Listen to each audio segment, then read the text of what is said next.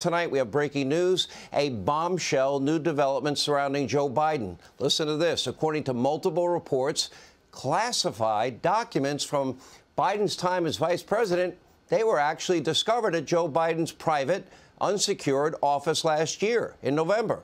Now, this includes top secret material collected by intel sources, designated as, quote, sensitive, compartmented information, and National Archives has already referred the matter to the Department of Justice. We're only finding out now, and a U.S. attorney has been assigned to the case. Remember, it was only a few short months ago there was a similar referral surrounding documents in former President Trump's possession, and then a short time later, Mar-a-Lago was raided and searched by armed agents. And that, of course, at the request of Attorney General Merrick Garland, part of Biden's executive branch, and the FBI Director Christopher Wray. Now, according to Democrats and the mob and the media, Trump's possession of potentially classified material was an offense that deserved prison time. And they predicted Trump would wind up behind bars. And they called on Merrick Garland to quickly indict the former president. And the hysteria, well, it was, as usual, with anything Donald Trump and the media mob, it was through the roof. Let's see if they'll apply this to Biden. Take a look.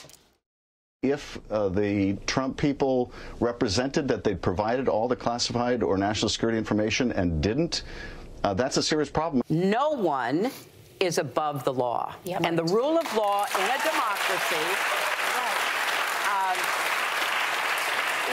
has to be our standard. No person is above the law, not even the President of the United States, not even a former President of the United States. The intelligence community needs to do its risk and damage assessment about how Donald Trump's very reckless handling of these documents might have harmed our national security. This was not a mistake that these documents landed, at Mar-a-Lago. This is what he intended. And it also, by the way, shows that they really want to get these documents back. And every second that they're at this beach house in the possession of Donald Trump is a risk to our national security.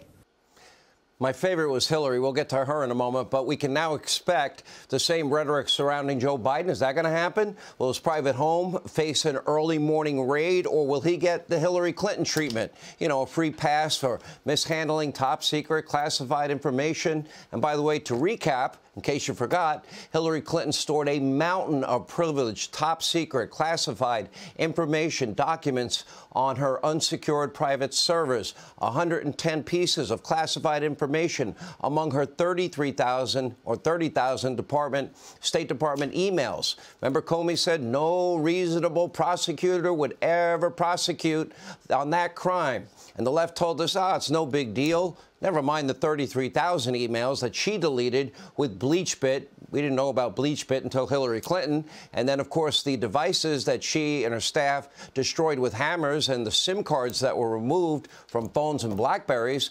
And then a few years later, well, the media mob erupted into a fit of hysteria after presidential documents were located in Mar-a-Lago. They told us it was a scandal of epic proportions. And now top secret documents have been found at Biden's private office.